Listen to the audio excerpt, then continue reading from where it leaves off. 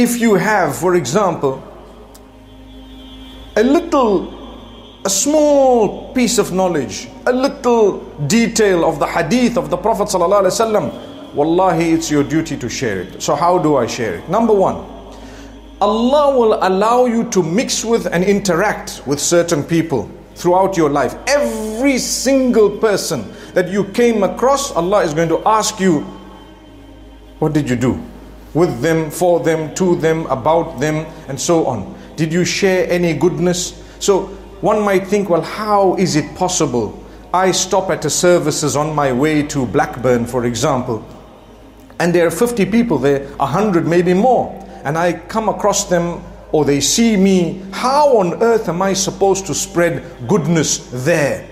The answer is, at least by the way you carry yourself. Allahu Akbar.